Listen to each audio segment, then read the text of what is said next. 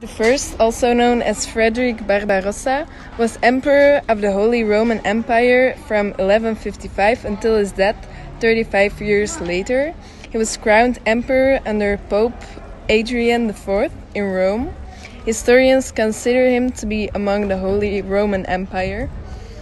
Frederick II inherited his kingdom at the age of 14, eliminated corruption and reformed the island's laws and administration federation.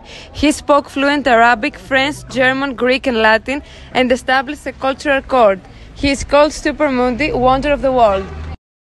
He played an important role in promoting literature through the Sicilian School of Poetry, his Sicilian royal court in Palermo, starting from about 1220. So, the first use of a scholar, the Holy Roman Empire, entered a long period. Frederick II was King of Sicily from 1198, King of Germany from 1212, King of Italy and Holy Roman Emperor from 1220.